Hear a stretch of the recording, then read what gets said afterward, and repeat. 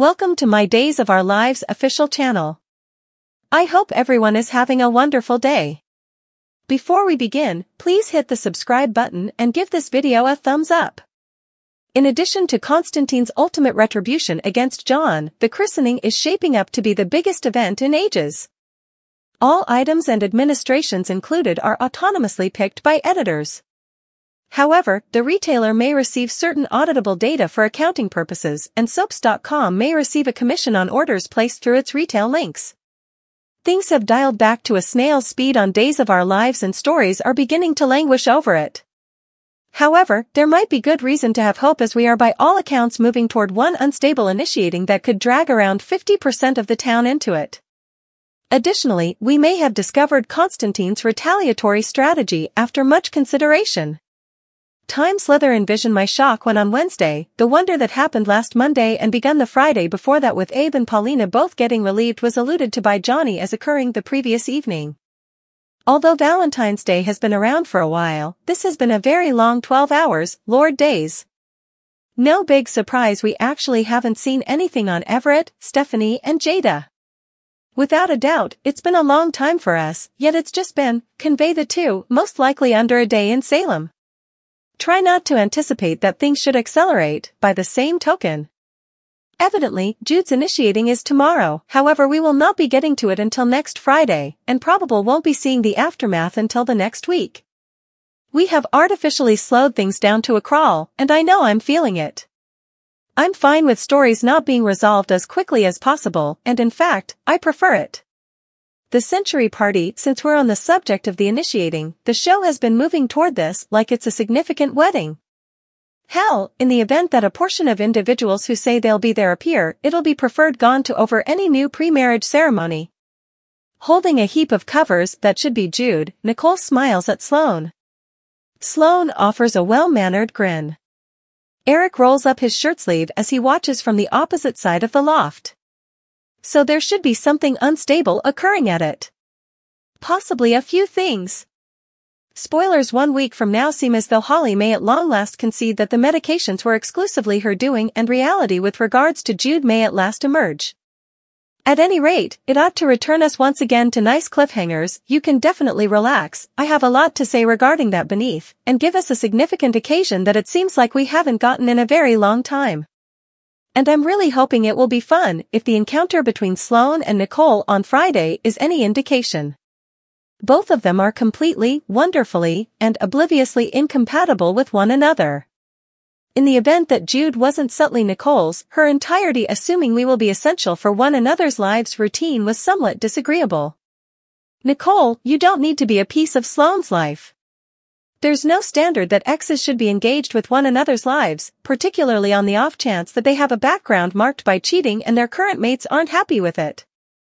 Holly to the side, Nicole and Eric don't have to track down motivations to continue to circle one another.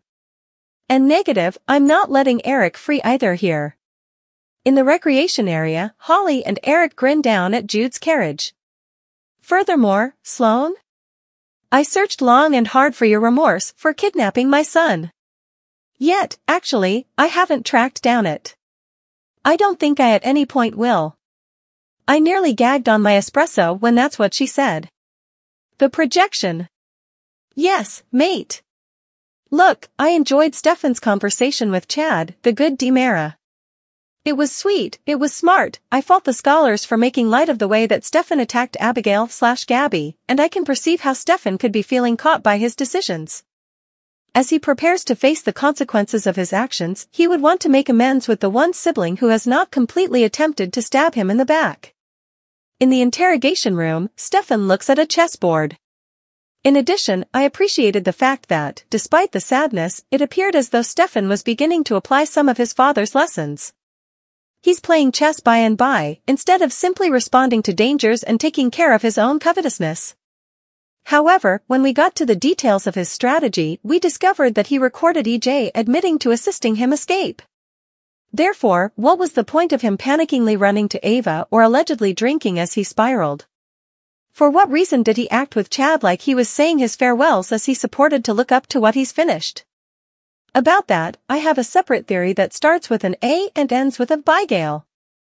He didn't record EJ coincidentally, then, in the wake of floundering and hopelessness, understand, gracious. I can accomplish something with this. He recorded EJ with an escape strategy in mind, so there was no need for him to plunge headfirst into the unknown. Furthermore, did I miss something with that chess game? Did Stefan bring his own board or did he get the Salem PD's? I'm expecting all police regions have chess sheets, normally. The following conflict one way or the other, I'm trusting when they figure out all the details about who gets what, EJ winds up with DiMera and loses the head prosecutor employment. He's a complete jerk right now, but I like the idea of him running DiMera, so if they can actually get him to concentrate on that, that would be great. Also, it will be far and away superior in the event that it sets up him for at whatever point Xander at long last learns he's Victor's child and assumes control over Titan. EJ faces Xander at the Salem motel on Days of Our Lives more, the conflict that brought the DiMera family together. Those two going head-to-head against one another on the corporate front could allow them both an opportunity to play filthy and embrace their more obscure selves without transforming them into capturing, lethal miscreants. Corporate thief is a superior fit and perhaps we could at last get that DiMera/Kariaki's war preparing. At least the show seemed to remember the plan that Konstantin and Teresa had for the secret heir. That is, something? I realize I became weary of it for some time back and was glad for the break as Teresa zeroed in on Tate and Konstantin zeroed in on John, yet long stretches of disregarding it appeared to be quite senseless. But could we please wrap it up? On the off chance that they won't show Alex in that frame of mind of job as successor or running Titan or any sort of contention among him and Xander, then there is no good reason for pushing this along. Precipice jumps. Last week's likeness a cliffhanger finished with John hearing Steve and Marlena talking and afterward, it sort of burned out on Monday. Gracious, John snarled at Steve a piece, however we might have gotten both of them in a battle or yelling match or something seriously energizing. John was more similar to a kicked canine who needs to apologize and hand himself over for working on something while conditioned. More, the Xander/foreigner hybrid we didn't anticipate at all makes sense to me, knowing enigmatically that he did terrible things in a previous existence he doesn't recall is a certain something, however figuring out that he was liable for the passing of an honest is another. In any case, do any of us accept he really killed Katharina? By and by, I figure they ought to allow it to work out, yet I don't briefly figure it did. Marlena made a valid statement raising how handing himself over for the wrongdoing we aren't even certain he perpetrated would mean leaving his loved ones. John is acting somewhat selfishly here. Allow me to leave my family for something I don't recollect and didn't have command a while back. Come on, John, if Harris can overcome what he did last year. In the Kiriaki's living room, Konstantin is facing a broken John. Marlena and Maggie notice what's more, Konstantin pardoning him after John's sincere conciliatory sentiment is astonishing. Likewise, I'm certain, an all-out lie, yet is it truly cliffhanger material?